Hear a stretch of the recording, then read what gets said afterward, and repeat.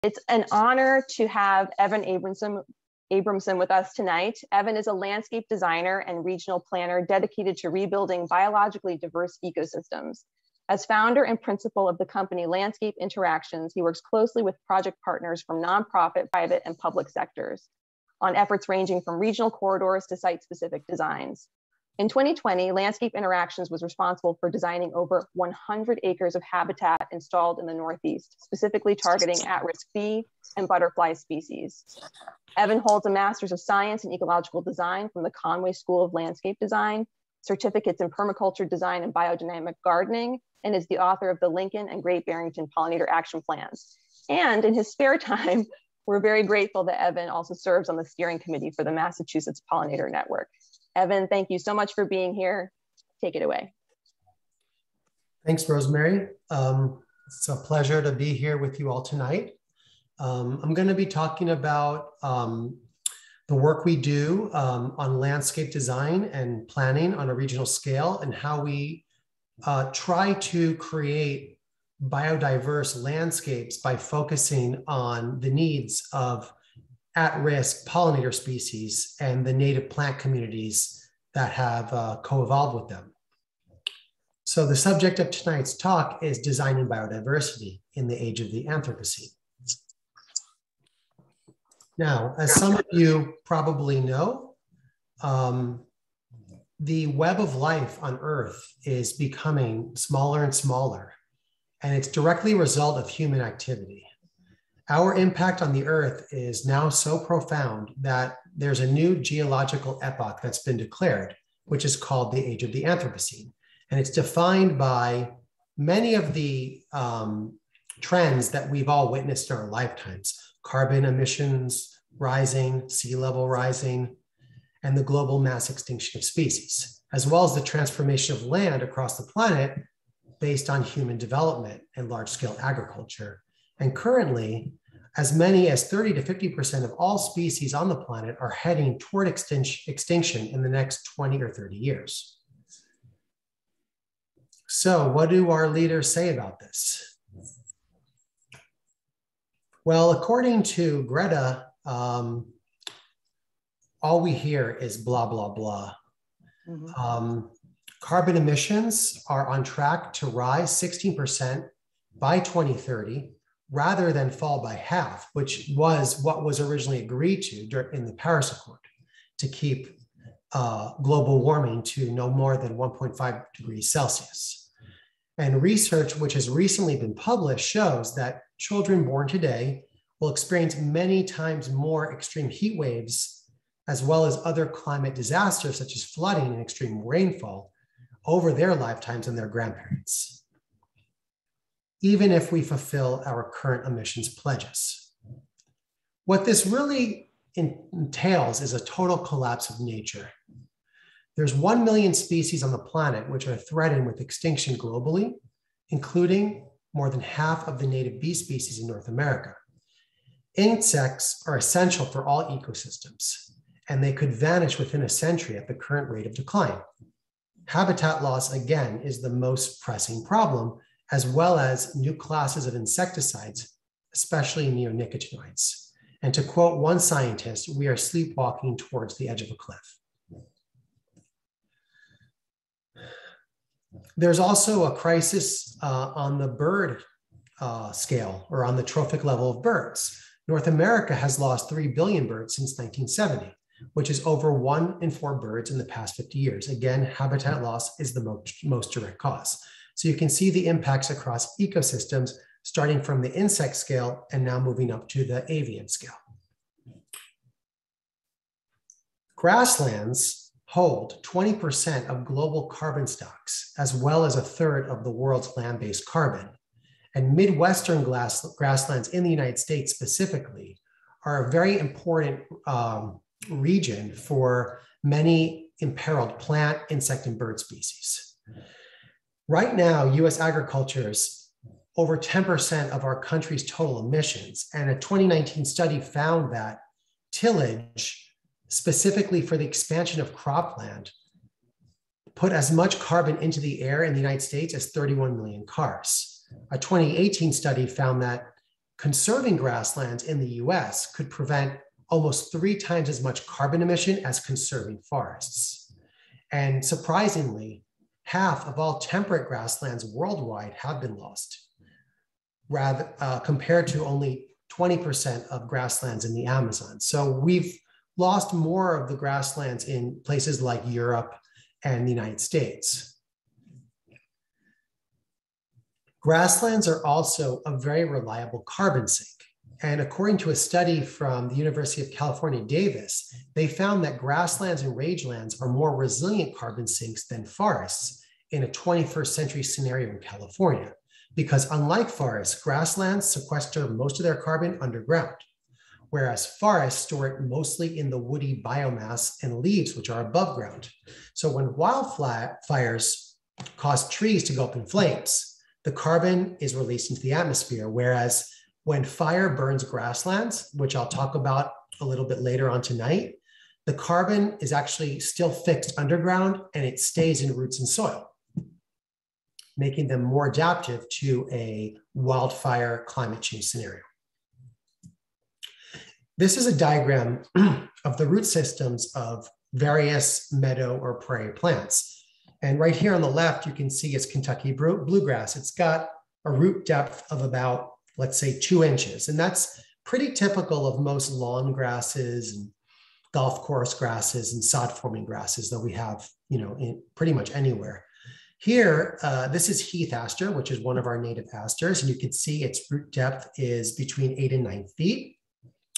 And right here is switchgrass, another native grass, as well as a host plant. And that has a root depth of nearly 12 feet.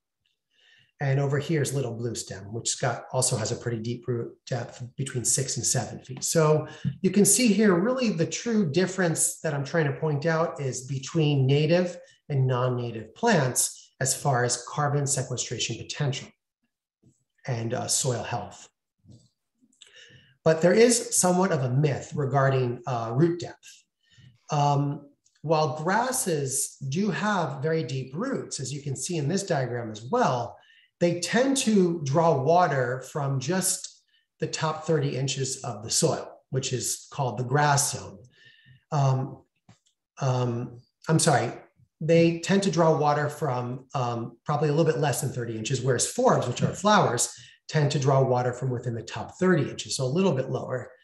Where comparatively, shrubs mainly get water below 18 inches and can draw water from as far down as 8 to 10 feet or beyond.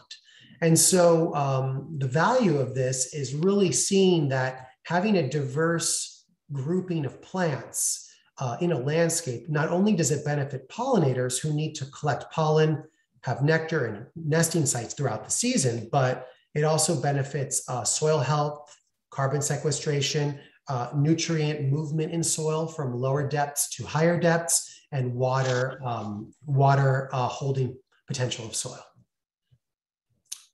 So the objective here in tonight's talk is really to talk about how to design nature or how to design biodiversity in this age of the Anthropocene.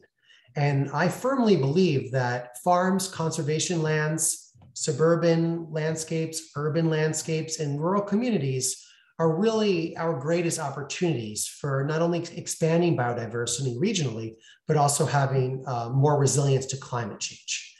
Because essentially what happens at the pollination scale has effects all the way up the food chain to the largest predators in humans, as you can see from this diagram. What bees, butterflies, moths, and other insects pollinate produces seeds and fruit, which then feeds primary consumers such as birds and herbivores like deer, which then in turn feeds secondary consumers and all the way up to tertiary consumers or predators. And the most important attribute for any natural system really is ecological resilience, particularly because of the climate change scenario that we're facing. So you want to have a landscape that has a wide range of species so that if an extreme event occurs, such as a flood, drought, wildfire, pests, invasive species, invasive worms, that there's going to be other plants there in the ecosystem, in the landscape that can survive and bounce back. And a lot of that will also have to do with the genetic diversity of the plant communities there. So why are pollinators so important? They're obviously primarily insects in the Northeast that fertilize plants, producing seeds and fruit, and they assist over 80% of the world's flowering plants. Bees alone pollinate nearly half of the food crops grown in Massachusetts, as well as 1/3 of the food grown in the United States. So they're really vital to creating habitats and ecosystems. And some plants rely upon particular genus or families or even species of pollinators to ensure their pollination. And it's considered that in the Northeast, approximately 15% of native bees are pollen specialists at the family or genus level.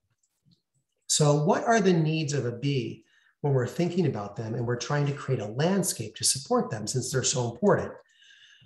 There's approximately 4,000 native bee species in the US, and nearly 400 or over 400 live in the Northeast.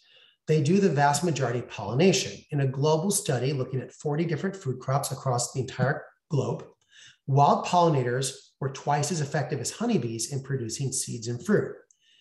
Yet they only range on average between 200 and 1,800 feet from their nest as far as native bees. So you really have to have a lot of connectivity in the landscape. You can't rely upon things that are too far away because they simply won't go there.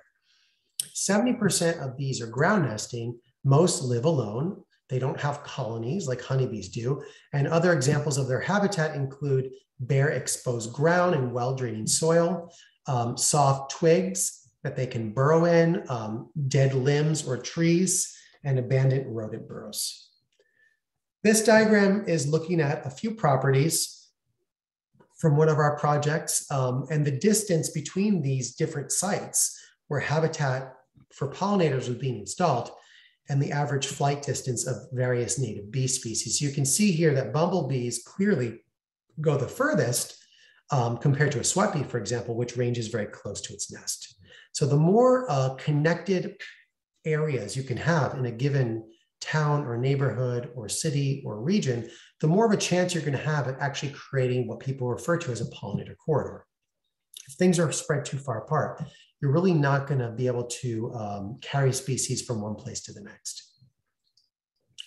Other significant pollinators besides bees, we all know the ruby-throated hummingbird. It's not at risk, but it's a great pollinator, pretty productive. The Aphrodite fritillary is an example of an at-risk butterfly in Massachusetts, as well as other Northeast states. The monarch butterfly is globally in decline, but relatively stable in Massachusetts. And the Diane skipper is another example of a threatened butterfly species, which inhabits a very particular type of habitat, sedge wetlands and marshes and swamps. So depending upon the landscape, what type of soils or existing plant communities are there, you might want to target different pollinator species for that site. If it's a very dry site, for example, it really wouldn't make sense to plant host plants for a Diane skipper because they only inhabit wetlands. And you can say the same thing for pollinators such as Aphrodite fritillary. You want to understand where their range is, where they go in the state or in the region. If your project site is not anywhere near where they've ever been found, they may not be a suitable target for your restoration strategy. We all know about honeybee colony collapse disorder. You can see here between 1980 and 2005, we lost half our honeybee colonies in the United States, mostly due again to habitat loss, pesticides, and climate change. Yet in the last 15 or 16 years, honeybee colonies have actually been going back up and even stabilizing to pre-2000 levels. And that has a lot to do with support from the government through the USDA and other programs. Yet wild bees are down 23%. And this is based on just a 5-year study that was done about 4 years ago. So you can see here, the areas that are yellow have the lowest wild bee diversity. And it's really no coincidence that these areas also have the highest use of neonicotinoid pesticides, as you can see from this diagram. Imidacloprid was the first commercial neonicotinoid, and it's widely used. It's also used for flea and tick prevention for pests. And this diagram is basically a twin mirror image of areas with the lowest wild bee diversity. So pesticides have a huge role, as does habitat loss, because also the areas in the darkest color, red, are the areas that are largely the most developed in our country. Urban areas on the coast, large farming regions.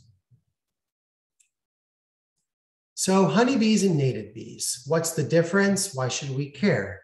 Well, this is just a small list of peer-reviewed journals looking at the subject, and essentially honeybees outcompete native bees for pollen and nectar. And if you have one hive, it's going to collect enough pollen in 3 months to effectively support 100,000 wild bees. So honeybee hives should not be put on conservation properties.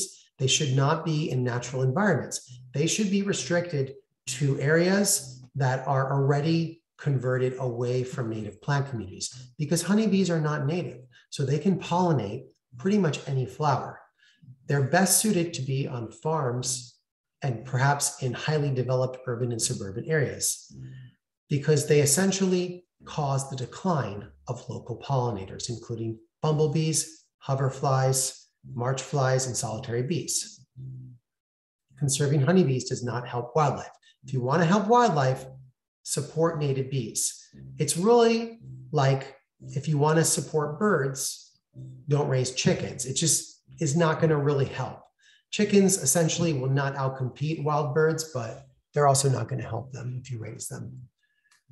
So what is pollinator friendly, and what is it? How is this word or this term used, and what are we trying to do with pollinator habitat restoration? Well, unfortunately, most efforts to restore pollinator habitat have focused on increasing just a handful of species that tend to be common and abundant. As I mentioned, there's a very specialized relationship between many pollinators and plants, and that's shown in the fact that there's about 300,000 unique species of flowering plants on the globe, and about 200,000 unique species of animal pollinators. That is a 2 to 3 ratio at the species scale of individual insects and animals that pollinate and individual plant species that are pollinated by them. So not every bee needs the same thing. Not every pollinator is going to be assisted by planting just about anything. You really have to understand what their particular floral and nesting needs are.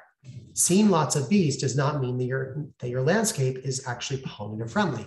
You might just be supporting the same species that are already doing really well and not in decline. This video here is of Bombus vagans, which is one of the at-risk bumblebee species in the Northeast, pollinating a bottle gentian. And this essentially illustrates a specialist relationship in the sense that only bumblebees are large enough to force their way into the flower, and only long-tongued bumblebees would have the ability to actually reach the nectar reward in this flower, thereby ensuring its pollination. So there's only about 4 or perhaps 5 bumblebee species that can pollinate this flower, and about 2 or 3 of them are in decline. So you can imagine what could happen in the next short while if we don't turn things around.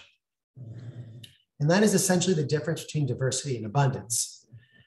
So as I mentioned, in Massachusetts, we've got about 11 bumblebee species. Currently, 2 of them are extirpated, meaning they're no longer being found in the state. That's Bombus pennsylvanicus and Bombus affinis. And we're expecting 2 more species to be gone within the next decade, unless things drastically change. Having lots of bees on the property is not always a good thing. It could all be Bombus impatiens, the common eastern bumblebee. As you can see here, historical levels, Bombus impatiens in low elevation areas of the state, here at the bottom, they were in lower numbers than they are right now.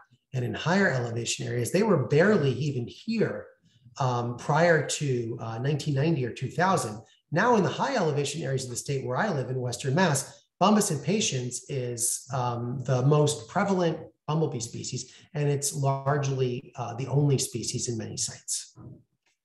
And Mass Wildlife, our state agency, lists 5 more bees, as well as 44 butterflies and moths as species of greatest conservation need. So we've really got to help them. Diversity in a landscape is resilience. Animal and plant species diversity means ecological resiliency. And this is what we need because our climate is changing and we don't know what's going to happen or how long it will last. We need to think about a diverse combination of plant and animal species on a landscape, not just one thing. And that's why monoculture sites such as farms don't work. And that's why pollinator plantings that keep using the same common 30 species like purple coneflower, which isn't even native to Massachusetts, they don't work. They're not resilient, they're not diverse, and they don't support pollinators. We're also facing native plant community loss. At present, 22% of the native plant species and groups in New England are either globally, regionally, or locally imperiled or extirpated. In a study that was done in Concord, Massachusetts, observations conducted by Henry David Thoreau and others between the mid to late 1800s and the early 1900s were compared to floral observations conducted between 2003 and 2009. And they found that 27% of the species that had been recorded in the 19th century were no longer present, and another 36%, which used to be common, were now rare. Many of these rare species existed in this case in Concord in only small populations, in some cases just a couple of plants.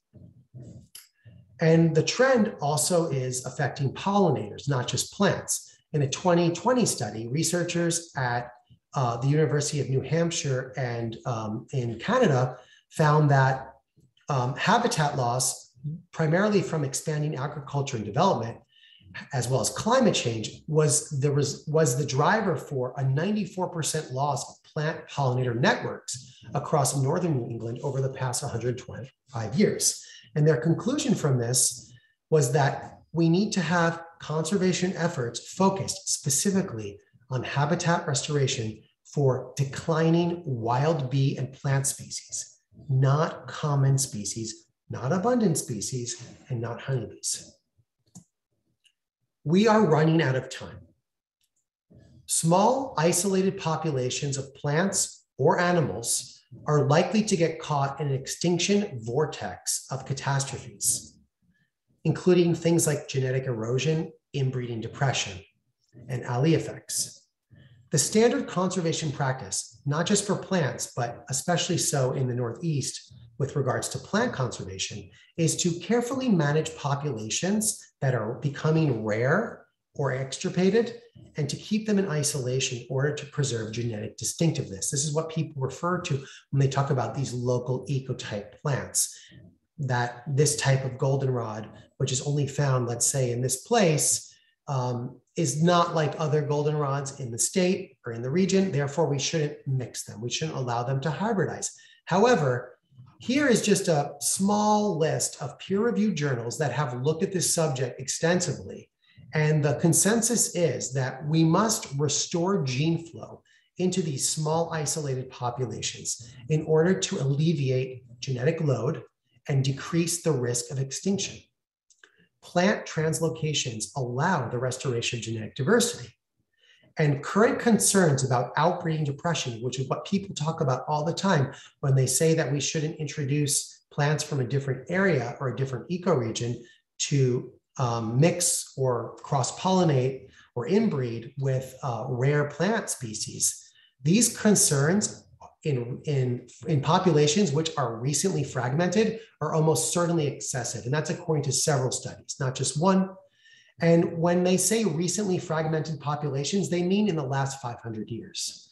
Now, we all know that most, if not all of these extirpated plant communities were not fragmented 500 years ago. They were quite stable. It's really, as Rosemary said to me yesterday, letting the perfect get in the way of the good. You know, we can't do things perfectly. We're running out of time. Climate change is happening now, and plant and pollinator extinction is happening now. A seed transfer zone is a concept which has been promoted by the US Forest Service and other agencies. And it's understood as an area within which plant materials can be transferred with little risk of being poorly adapted to their new location. And that's really what this map is. This map is a color coordinated, color differentiated map of the different seed transfer zones in the continental United States, according to the US Forest Service and many other agencies. Now, you can see here, this second circle is around the driftless area, which is a border area between Minnesota, Wisconsin, Iowa, and Illinois. Why did I pick this area? It's because it has the same seed transfer zone as a large part of New England and the Northeast United States, including New York State. It also happens to be the location of Prairie Moon Nursery, Prairie Nursery, and many other nurseries, which are the few, if only, suppliers, commercial suppliers of a wide range of native plant seeds. So you can see here Prairie Moon. They're in this region right here of Minnesota, right on the border with Wisconsin. This is Ernst Seeds. They're in Northwest Pennsylvania, near Lake Erie. Wild Seed Project, another great local seed source, although they don't really sell commercially. They're in Portland, Oregon. Keene, New Hampshire, one of our project sites. Another one of our project sites in Lincoln, Massachusetts, and Leiden, Massachusetts, another one of our project sites. These are all places where I have either currently been in the process of sourcing seeds for ecological restoration for pollinators, or I did so last year. And these are all nurseries that I've either communicated with regarding ordering seeds or I've purchased seeds from. Now you can see here Prairie Moon, they're in this region, which is defined as 5 to 10 degrees Fahrenheit, 2 to 3 centimeters precipitation. I believe that is the average, or it might be the average lowest, but regardless, that's the classification of the area. Now look here, Keene, New Hampshire, exact same area, 5 to 10 degrees Fahrenheit, 2 to 3 centimeters precipitation.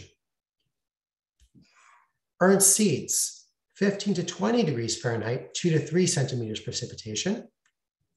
Lincoln, Massachusetts, same thing, 15 to 20 Fahrenheit, 2 to 3 centimeters.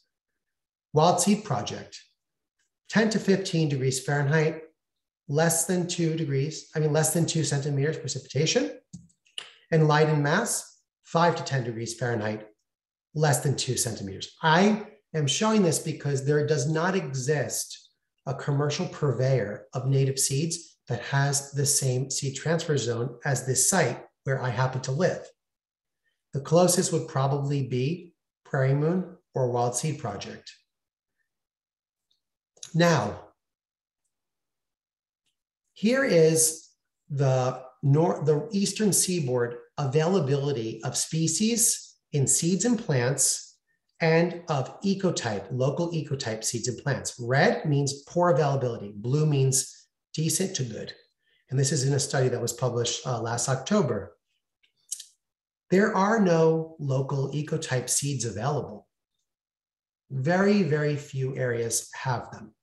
And if they do, it's in a very low species diversity. You're not going to get 50, 100 different species to choose from. And if you do, it's mostly grasses and sedges. My point is, just because you're getting seeds or plants from a place in the upper Midwest doesn't mean that it's not genetically appropriate or regionally appropriate for a restoration project in the Northeast. In fact, it could be more similar than a Northeast nursery such as Ernst, in the case of Leiden and Keene. So who's in charge here? Local ecotype native seed and plant stock is difficult to obtain, especially in high numbers, like if you're seeding by the acre or by the dozens of acres. You're not allowed to use rare plants if they're from out of state on most ecological restoration projects, which are regulated by state agencies such as the Natural Heritage Endangered Species Program of Mass Wildlife or the UMass Amherst Pollinator Friendly Certification Program for solar projects. You also can't collect rare plant seeds locally without a permit, and the permits are difficult to obtain. You have to go through Mass Wildlife again. At-risk pollinators like rare plants, as we saw in the diagram, looking at the 94% plant pollinator network loss in New England over the past 125 years. The reason why these pollinators are in decline is the same reason why these plants are in decline in most cases. Do pollinators care where their seeds come from, or will they pollinate those plants and be able to reproduce as a result of that? Well, bees like Bombus vagans and the rusty patch bumblebee and the Aphrodite fritillary are found in the upper Midwest. So you would think that they would be able to pollinate and visit and successfully help reproduce a seed of one of the plants that they prefer from those regions. And what are the consequences of current restoration strategies? If we keep babysitting these isolated populations of rare plants, what's going to happen? They're going to get inbreeding depression and they're going to go extinct. This is what matters. Don't plant pollinator habitat near pesticides. Plant native plants. Cultivars, hybrids, and non-native plants do not support the pollen and nectar preferences of threatened pollinators, and they tend to favor common pollinator species. Ensure your plants come from a clean, pesticide-free source, whether it's a nursery or seed supplier. If you're planting milkweeds, don't use tropical varieties. And if you're providing bee housing, check it and clean it every year. Here's a few case studies from some of our project sites where we've tried to embody the points that I've made in this introduction. This is a project we did in Ridgefield, Connecticut. It was at a farm site called McKean Farm. And we created essentially a toolkit using this landscape as an example for other sites in the region. This is an overview of the site. It was once a fully productive farm. Now it's only partially productive, mostly for grazing, which are the areas here that are green. And our restoration areas were outside of the grazing areas. We restored an old hedgerow. We created a larger expanded meadow and a lower meadow area here, which was really taken over by invasives and shrubs, as well as a wet meadow restoration site. These are the at-risk pollinators that were supported by the plants and the management guidelines for this particular design in Ridgefield. So you can see we targeted the rusty patch bumblebee, Bombus fervidus, the golden northern bumblebee, Bombus pennsylvanicus, Bombus vagans, as well as over 20 butterfly species. And here's the final design for the site. The idea with this is that anyone who lives near this site or in a similar landscape could download this toolkit online, look at the plant list, follow the management guidelines, and essentially recreate or restore habitat for these at-risk species. And that's really the approach we take with most of our projects. We use a site-specific example working closely with a project partner, whether it's a land conservation organization, a working farm, a private landowner, a town or city government, a solar company, and we really use the site-specific to speak to the larger needs of the region or of the community. This is a section of the area crossing a mowed path in between the meadow and the hedgerow.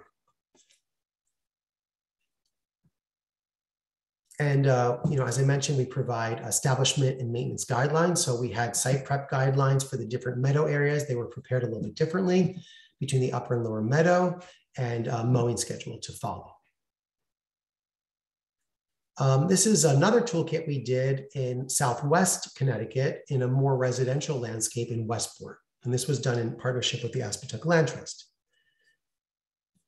Overview of the site. It was really a large residential property which had turned into a public park. And so we designed 6 design areas. And design area 2 was a highly formal garden in a former courtyard.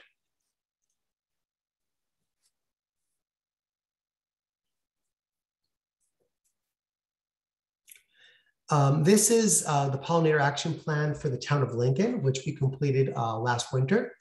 It's a regional plan that looks at also site-specific examples in the in the service of replicability and scalability across the town and the region. So science informs the design process, not just in Lincoln, but with all of our projects. Pictured here is Dr. Robert Jagir from UMass Dartmouth. He surveyed 3 of our sites in Lincoln, as well as in McKean Farm and in Westport, before any of our plants were determined for the designs. And the purpose of that is to create a baseline. What are the pollinators that are on the site before we make any changes? And our goal with the changes in the landscape is to attract a wider range of species as a result, especially at-risk species. So our criteria for measuring the success of the project in Lincoln is native bumblebee and butterfly species diversity sustained over time. So we don't just attract these at-risk species once, but we see them stay on the site year after year. The plant selection for the site supports species richness across functional traits, trophic levels, and animal groups. And over time, functional diversity is improved. In other words, the diversity of the landscape is improved because more niches in the ecosystem are being filled. And as a result of the Lincoln project, plant kits were sold by the Lincoln Land Conservation Trust to people in the community that wanted to have the same plants on their own properties. And during the first year of the project, before we even installed our first case study sites, 98 plant kits were sold and installed to various private landowners across the region, which was essentially 2,000 plants. And here is a planting at a local school, which was one of our sites. So here on the left is a map of the town of Lincoln. You have here the 4 toolkit sites, which represent different types of landscapes, different types of habitat conditions, and different types of land use. Each of them is going to be replicated across the town in the creation of the corridor. Here in lighter purple are all of the properties where toolkit plants were sold as part of the planting kits. And so you can see even before the first year of the project, before we were even done with the plan and before we had published it, all of these properties in Lincoln had plants from our recommended list installed. And this is in yellow is a 500-foot buffer around those property edges. It's really a visualization of the average range of a native bee. The idea is with more landscapes installing these plants in Lincoln and in surrounding communities, more of these areas will become connected and bees and other animals will be able to travel from site to site. This is our list of recommended plants for the Lincoln project. We really largely recommend them for the northeastern part of Massachusetts. And so you can see here we've got plants like purple giant hyssop, big bluestem, tall white aster, northern bush honeysuckle, Atlantic white cedar, buttonbush, scrub oak, various native roses, native willows, Scutellaria, skullcap, many different goldenrods and asters and spireas, zizia, high bush blueberry, low bush blueberry, bee balm, switchgrass, just like a really, really rich selection of plants that essentially provides all of the pollen, nectar, host plant, and nesting requirements for all of the target pollinator species. Our 3 toolkit sites in Lincoln were the People for Pollinators site, which represented a meadow and woodland site, a meadow and woodland edge. Chapman Pasture, which was an old field site. It was an abandoned sheep pasture, which is pictured here with the rendering of the final design. We had a wet meadow site, Upper Browning Fields, and a garden and lawn site, which was really a small school property in the center of town, the Burgess School. And so in the plan, each site has an overview, a discussion of the existing conditions of the site. This is People for Pollinators. And then we go into the final design, which has its own site-specific plant list. And so this plant list is publicly available as part of the Lincoln Pollinator Action Plan. All of our work is publicly available. You can find it on our various partner project sites. We also have some of them on our website, landscapeinteractions.com, under the services page. Or you can go to the Lincoln Land Trust, Land Conservation Trust site and download the toolkit. And really, if you just Google the name of any of these toolkits, you'll find them. McKeon Farm Toolkit, Green Corridor Toolkit, Lincoln Pollinator Action Plan. For our Oldfield Toolkit at Chapman Pasture, you can see here, the site was almost entirely non-native grasses for grazing. This picture was taken in 2019. And our final recommendation was to fully seed the entire site with a seed drill, as well as plant groupings of shrubs and trees, flowers and bunching grasses around areas in the site where there were exposed rocks, as well as in this wet swale, which runs through the eastern part of the site. However, in order to do that, part of the management guidelines called for a prescribed burn of the entire meadow in order to knock back those non-native grasses, which were really persistent. And we assisted the Lincoln Land Conservation Trust in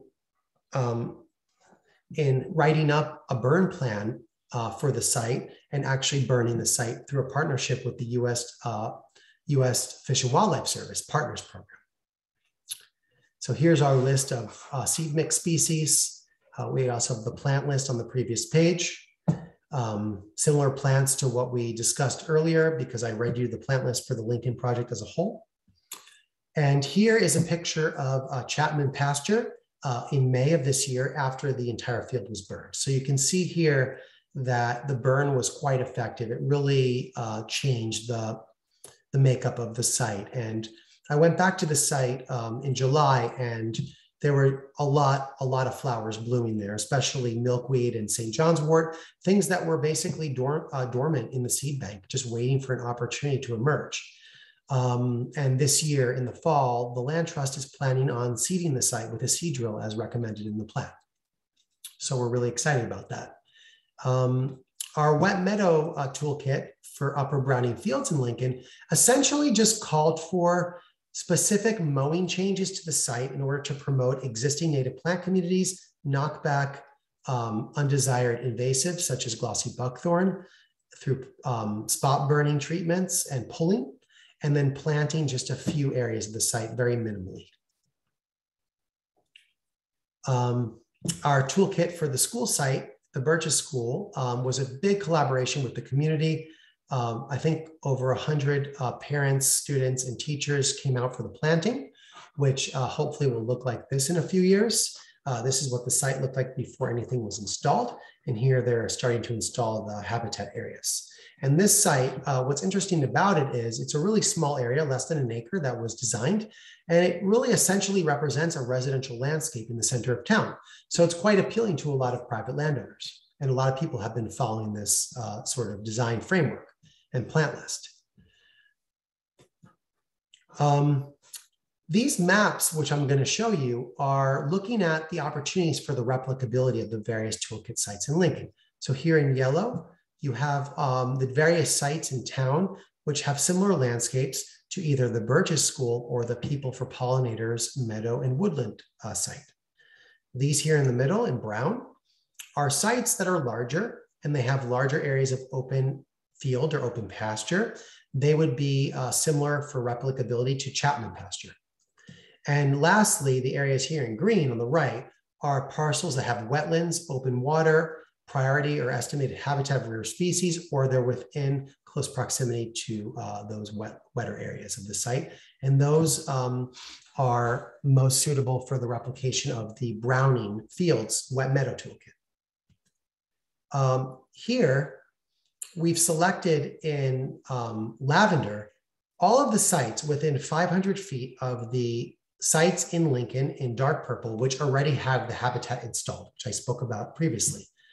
So you can see here with a 500-foot buffer on those sites representing the average foraging range of a native bee, all the opportunities for connectivity in Lincoln, if only sites that are within 500 feet of a site that already has the habitat installed also install habitat. And we're really not that far from there. Just in the first year since the plan was published and announced, the Lincoln Land Conservation Trust has done a lot of public outreach and planting. Here on the top left, high school students are installing plants at the People for Pollinators site. On the bottom right, another group of students is installing native plants as for one of our design sites. And you have here, top right and bottom left, two of the sites in town where the habitat is already installed and people are putting up the signs as part of the pollinator pathway. Pollinate Northampton was another project we did in collaboration with the Massachusetts Pollinator Network and Western Mass Bees. And it was a little bit different from other projects that we've done in that we created landscape designs which were not based on actual sites. They were just based on approximations of the size and the dimensions of common types of landscape typologies that you would find in Northampton and other similar town centers in Western and Central Massachusetts. So you see here, we did a design for a sidewalk strip, a common landscape feature in town centers. We also did a design for a lawn conversion to support bees and butterflies through flowering plants and host plants, which are somewhat tolerant of mowing. And this toolkit is available online if you Google Pollinate Northampton Toolkit, or you can go to landscapeinteractions.com/services and download it there. It's got guidelines and instructions. The last project I'm going to talk about tonight is Grazing for Biodiversity. It's a project I've been working on for the past 2 growing seasons, looking at the impact of rotational grazing of livestock, sheep, and a llama on native plant communities and native pollinators. So all of these pictures are from the first year where we really just, we didn't gather any data. We just moved the animals across a 9-acre meadow, which is right outside my house in Leiden, Massachusetts. It's a conservation restriction that I abut and own. And after this first year,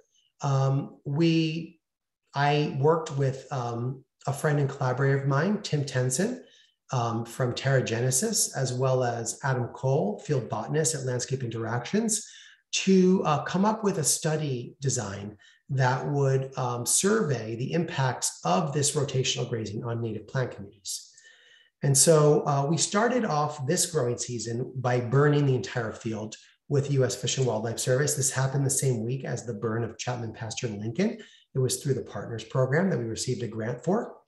And the burn was highly successful. It really resulted in a lot of native plant community growth and diversity on the site.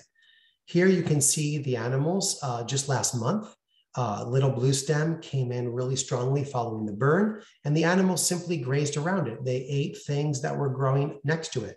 And in the case of the little bluestem, they might have nibbled it the first couple of weeks after the burn, and then they left it alone. Here you can see various species of late season flowers, goldenrods and asters, as well as Indian grass and little bluestem, which really benefited from the grazing in that the animals largely avoided them and grazed around them and did not graze them once they had gone to flower or seed. So this was the survey area that we looked at. It's a 69-acre property on the Green River in Leiden. These are our 4 habitat areas representing the different types of ecological communities on the site. So you have an area here at the top of the field, closer to the house and the barn, which is really a transition area between non-native lawn grasses and sod-forming grasses and agricultural grasses into what is essentially a native grassland community dominated by little bluestem and Indian grass, which is here in yellow. Here in pink are areas that were under partial shade from canopy tree species, but they were still subject to grazing. And here in blue are areas that were wetter portions of the site. So the areas here in green, pink, orange, yellow, red, and blue are the different grazing rotations. Each of them is a 0.75 acre parcel, which the animals moved through over the course of a week. They would start at the top. They would have a break line set up, and every 2 or 3 days, the break line would be extended so that they essentially move through the entire parcel in 7 days. Now, here are all our samplings over the 2021 growing season for native plant species. So you can see here, we sampled both from inside the grazing areas and from outside the grazing areas across all of the different ecological types of the site. That is so we have a control and we can show the differences. And I haven't fully analyzed and gathered all the data. The survey just ended the other week, but our baseline results are basically the following. With the right timing and intensity, Rotational grazing and native floral diversity is possible in the same field. You can feed livestock and pollinators simultaneously, at the same time building soil carbon, improving nutrient flow and water retention, as we saw from all the different root depths of native species which grow in fields, including some of the shrubs that we have here in Leiden. Our plan for this fall and going into the winter is to direct seed over 60 species of native plants, because we really still don't have a really high range of diversity. We're getting there, we're doing better, but we could do more. And this here is a list of native species that were found in the site, that were in the grazing area, as well as the ungrazed area, and were able to flower and set seed within both areas. So you have plants like common yarrow, common milkweed, Pennsylvania sedge, broad-leaved, big-leaved aster, wild strawberry, St. John's wort, common self-heal, various species of native raspberry, even native willow, little bluestem, Indian grass, and many species of goldenrod and aster, as well as meadowsweet and steeplebush, and even lowbush blueberry. All of these species can coexist with grazing animals such as sheep and llama in the same field, be grazed either lightly or grazed around, and if the animals are moved every week, they'll go to flower and they'll set seed and they'll support pollinators. So essentially throughout our project sites at Landscape Interactions, we try to measure the success of the landscape design or of the plan based on improving functional diversity over time. We use native bumblebee species largely as a metric or a measurement of success or failure. If we have a wider range of species after the plans and management guidelines have been implemented than before the project began, especially at-risk species, then we've done good. We've done our role. We've created a more biodiverse site. And we usually study our sites over a 3-year period. So this is my website, landscapeinteractions.com. You can read more about our work here. And I look forward to taking questions from the group. Thank you. Thank you, Evan. That was wonderful. And thank you everyone for contributing information during the talk as well. There's a lot of really good stuff in the chat. And I just want to remind folks that you can actually save the chat. So there are 3 little dots at the bottom of the chat window, right above where you would type your message. And you can save the chat by clicking on that. Okay, we have some questions already in the chat that came in during the talk. So I'm gonna ask some of those, but folks feel free to put in some more questions into the chat now. One question that came in that I thought was really important is about pesticides. So the person who wrote the question said that their neighbor is treating their lawn even though that they don't. And they're wondering if it's okay to still collect seeds from their own property to distribute. I think it really depends on what the pesticides are.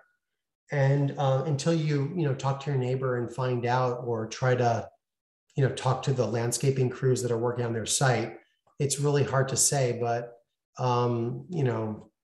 arguably, it's really not necessary to treat lawns with any chemicals.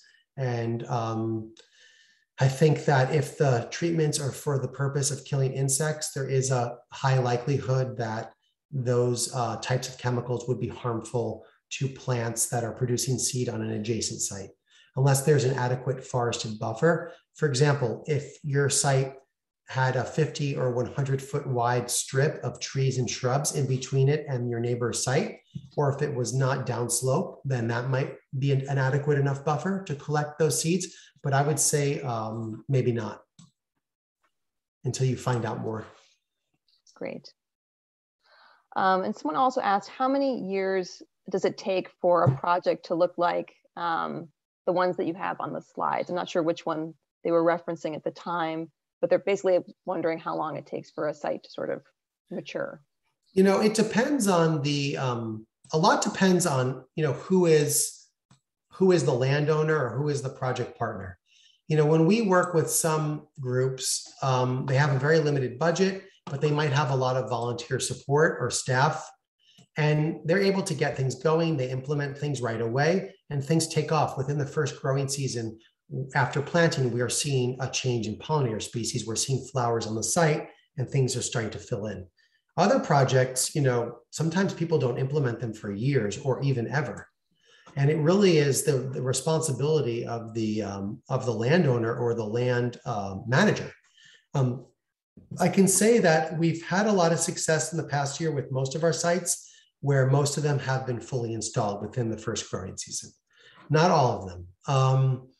And with solar companies with whom we work a lot on pollinator-friendly solar sites, everything's implemented immediately because they're doing this. They've got a budget. It's a corporation, and they want to see this work. Either they're getting a credit for it, or they are doing it for other reasons.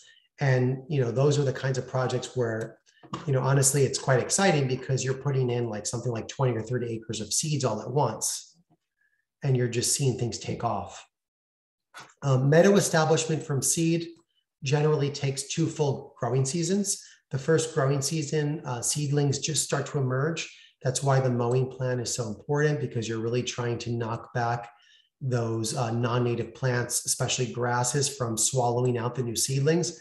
By the second growing season, you're going to start to see flowers emerge, and by the third, it's relatively filled in.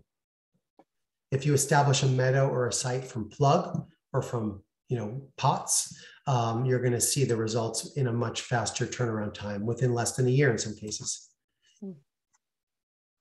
Thank you. There was also a question about deer management, I think in particular where you did the farmland restoration and how you manage deer. I allow the people that are at the site, that are stewarding the site, to really make the final call. I'm available for questions. We discuss things, but I don't really have a go-to for deer because each site is totally different. So a lot of our sites in Connecticut, high deer pressure. Some towns like Westport, they don't even allow hunting. So the deer are just out of control, taking over everything. And they'll even browse native plants that are listed, vetted as deer resistant.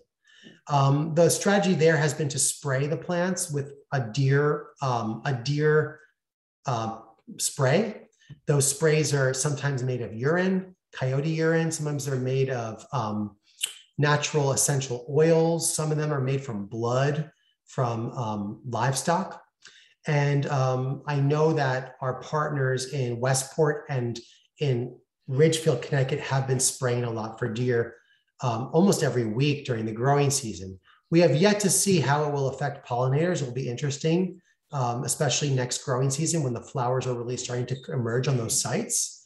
Other sites, the deer pressure is not as intense, and we might just net or cage the plants for the winter, especially the shrubs, which don't completely die back in the winter and are subject to browse. Great. We also have a question about budgeting. And so Anita is asking if you could provide a budget estimate for the design and applications for the town of Lincoln. I don't have that right now, and I don't want to say the wrong thing, but I can tell you that I can give you a few numbers regarding some things. Like, for example, seeds. Seeds and the types of mixes that we're creating for the sites in Lincoln are about $1,500 an acre. They need to be installed in most cases with some sort of site preparation beforehand, either tarping, sod cutting, burning, seed drilling. Seed drilling is the most expensive. You have to rent or find someone that owns a seed drill that has different boxes for different size seeds, because native plants have seeds at various sizes and are planted at various depths in the soil. And getting a seed drill probably costs a couple $1,000s a day. Burning is very expensive. It cost about $25,000 to burn Chapman pasture. That was fully funded by U.S. Fish and Wildlife Service. And the reason why it was so expensive is there is not currently a burn team with the right certification to do prescribed fire anywhere in the anywhere in New England. They had to come from southern New Jersey in the Pine Barrens, and so they had a very high fee regarding getting on site and unloading their equipment. Tarping might be the least expensive next to sod cutting. Sod cutting is very cheap. You can rent a sod cutter for about $150 per day. You put a tank of gas in it and you push it. You roll up the grass and you have a relatively clean area to plant in, although the grasses do tend to come back. So you have to stay on top of weeding the first 2 years. Tarping is something that I really encourage people to look at. You can go to johnnyseeds.com and get a silage tarp, which is 6 millimeter plastic, black on one side, white on the other. It's about $200 for a silage tarp, which is 2,400 square feet. So you could tarp a quarter of an acre for, what is that? 10, maybe $2,000 or $3,000. And then you can reuse them again and again. You can reuse them all over your property. You just do the tarping. You want to leave it down for essentially the entire growing season. You want to weigh it down on all sides with rocks or bricks, cinder blocks, or sandbags. And when you remove it, you have what's known as a stale seed bed. You've got nothing growing and it's ready to seed or plant directly into. As far as plants, if you're using small plugs, those tend to be approximately 1 plug per square foot. If it's a larger plant, they might be 1 plug every 3 square feet, every 5 square feet. If it's a shrub, you might be looking at 1 plug every 10 or 20 square feet and even more. And the price is commensurate with the plant size. So you can get small plugs if you buy them wholesale for $1 a plug, up to maybe $3 a plug. Whereas if you're buying a 1 or 5 gallon shrub or a 1 or 5 gallon plug, you're going to be paying $20, $30, $40 per plant. Excellent. We also have a question about managing Asian jumping worms. It's been I don't know big... anything about it. It's been I mean, I know it exists, and I was at a site recently that had it. And I know 2 nurseries that have tragically gotten it infested with it. And I don't know of any known cure or way to deal with it other than, if it's a nursery, extensively cleaning the roots and getting rid of all the contaminated soil. And if it's a site, I think they might be experimenting with some sort of biological control, but I'm not really privy to the up-to-date info. I think UMass Amherst and other agricultural extensions are working on that right now. Yeah, that's unfortunately been seems to be a growing problem, or folks are discovering it more and more within the state, unfortunately. We also have a question about whether you've been involved with the Kestrel Land Trust Pollinator Garden. I have not. I don't know anything about it. I'm assuming it's probably in Amherst or Northampton or Hadley. I'd be happy to help out if they need my help. Although I'm pretty busy right now, so I'm trying to be somewhat selective with what I do. But they could look at the Pollinate Northampton toolkit and follow those management guidelines and those plant lists, because it's largely the same exact situation over there. Excellent. We have time for maybe a few more questions, and then I want to respect everyone's time, and we're going a little bit past 8 o'clock.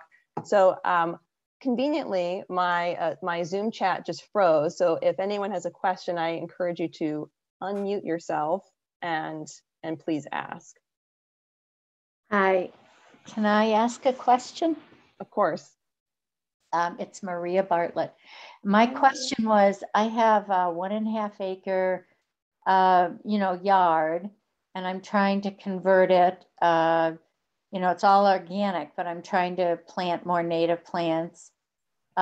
What is my likelihood of success if I am surrounded by homeowners who pay for Mosquito Joe services to come in and spray their yards, or other properties that use pesticides and herbicides and spray, for anything that walks? So am I doomed if I'm surrounded by yards like that? What should I do? I think that you're looking at essentially creating an ecological trap on your site, which is when plants that attract pollinators or other wildlife species are installed, and the species are attracted to those plants and habitat features, and then they're drawn to the site, and then they are harmed as a result. In this case, the harm would come from your neighboring, the patterns on your neighbor's properties with pesticide applications. I'm particularly concerned about, spraying, aerial spraying, such as for mosquitoes, because that really does tend to drift. If you're truly surrounded, and I don't use the word surrounded lightly, if you're really surrounded where you can see these people's properties from your property, and there's not a 50 to 100 foot buffer of forest with understory shrubs or other species under the trees in between, then I would encourage you to first, before you create habitat, get involved with NOFA's work with the community pesticide reduction outreach. Marty Dagoberto, who's on this Zoom, he is very active on that. And try to get your neighbors to get some awareness of what they're doing. Because I don't think the first step in your case is installing habitat. I think you've got to take a step back and you've got to do some community outreach first before you put those habitat features in. Okay. I have a similar question. Mine's a little different though, because I've mostly talked my neighbors into stopping all the pesticides, but we have a GMO cornfield 500 feet away from my yard. So I think I may even be able to, gather some of the neighborhood. We all have at least 2 to 5 acres. We could, most of it's in lawns, and we could potentially create an amazing pollinator corridor here. What is the impact of that GMO cornfield, which they spray with glyphosate to kill off the vegetation every year? Well, glyphosate itself only harms bees. I mean, I'm not going to get into a whole glyphosate discussion, but studies have shown that it harms bees if it's sprayed directly on them mostly. And particularly Roundup is the most harmful because it has added chemicals that are known as wetting agents, which prevent the bees from being able to fly or move around, or or I think they become disoriented to a certain extent. But the real concern for me is not the glyphosate, it's if they're using neonicotinoids. Now, there's GMO corn that uses neonicotinoids. There's GMO corn where the corn is treated at the seed level with neonicotinoids. And then I believe that there might even be GMO corn that doesn't have neonicotinoids involved in the production cycle. I'm not 100% certain of that, but I would like to think that there is a way to grow GMO corn without neonicotinoids per se. If the corn is treated with neonicotinoids at the seed level and they're not spraying neonicotinoids on the site and they're only spraying herbicides like glyphosate, you might be okay because bees don't pollinate corn. Mm-hmm. If they're spraying neonicotinoids onto the fields, I would absolutely urge you not to do a pollinator habitat anywhere close to there. Okay, so I'll ask the farmer. I know the farmer. And I was... yeah, just find out what they're spraying. Like, maybe if you phrase it in a non-accusatory manner, you will find that he'll answer you very honestly. Yeah, I've already established a good relationship with them. They know I'm very upset about the spraying, but we're in conversation and so far so good. I'm hoping in the future to gather the neighborhood and see if we can gently push them towards different practices. That's great. I think it's great that you're doing that kind of, having those kinds of conversations. I think that's something that people need to have more of. So I commend you for that. Yeah, Thank you. We are approaching 8:15, so I think we maybe could take one more question and then we will say good night. And if no one has one immediately, the last question that I remember from the chat before it froze was someone was asking about what a bee nesting strip is. Okay, I'll share my screen again. I'll go back to the slide where I had that. Let me just see here.